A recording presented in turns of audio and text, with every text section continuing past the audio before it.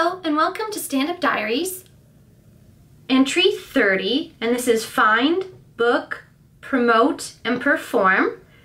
And right now I'm actually in a different room.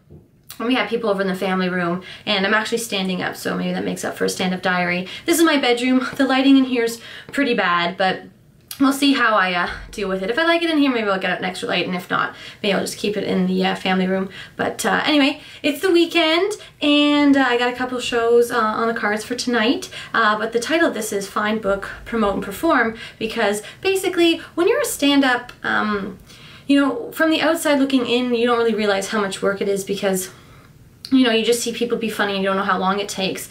But when you first start out, you have to initially actually find the rooms. So that's a difficult part of it, is finding the rooms. How do you find the open mics?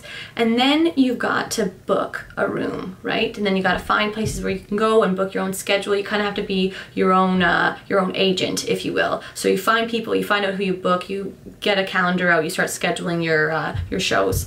And then say you want to put on your show, then you also have to get a venue. So that's something you also have to do. Find a venue, vet a venue, make sure the venue works for all the other people that you're going to put on the show.